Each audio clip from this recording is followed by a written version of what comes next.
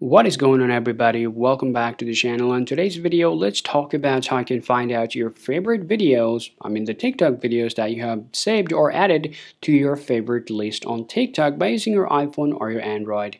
This is pretty quick and easy. Let's go ahead and jump right in. In order to find out your favorite videos, in order to delete it or watch it, the first thing that you want to do, just simply head over to your TikTok applications and now tap on your profile.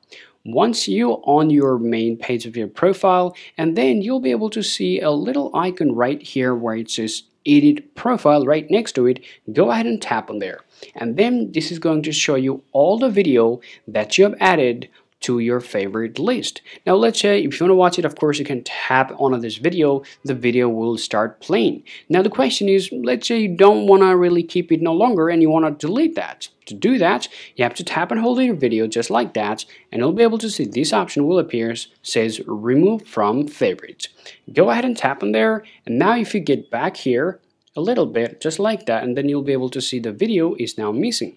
Well, now let's say you want to add the same video, or maybe you want to add some other videos back to your favorites again. Then you have to go back to your home again, choose your video that you like, and then you have to tap and hold the video, and then you'll be able to see this option called add to favorites.